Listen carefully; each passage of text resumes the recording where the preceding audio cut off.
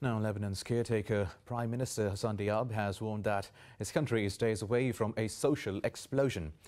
In a speech, Diab called on the international community to save the crisis-stricken country. He said his government cannot resume negotiations with the IMF to implement the recovery plan set by the cabinet. Diab said this entails obligations on the next government that it may not endorse.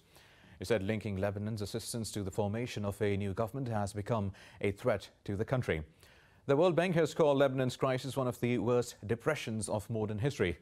The currency has lost more than 90% of its value, and more than half of the population has been propelled into poverty.